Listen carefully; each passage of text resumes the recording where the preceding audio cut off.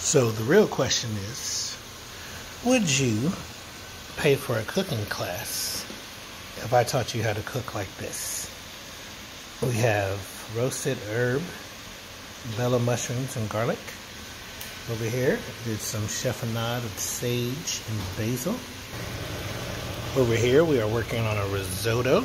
It's made with arborio rice.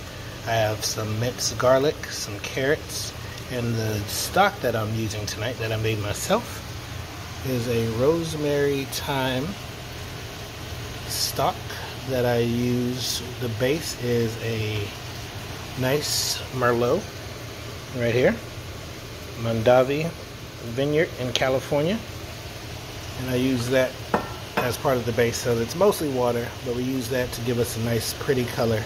And then over here we are doing some herb seared chicken. So that is rosemary and sage and thyme, and we are just letting this rip on the flat top griddle while we do the magic with the arborio rice, which is going to turn into risotto.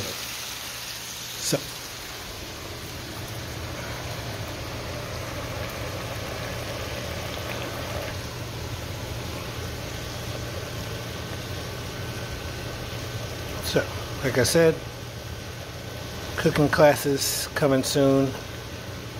Hopefully you and your loved ones, you and your friends will be willing to take it to learn how to make chef-type food in your home kitchen.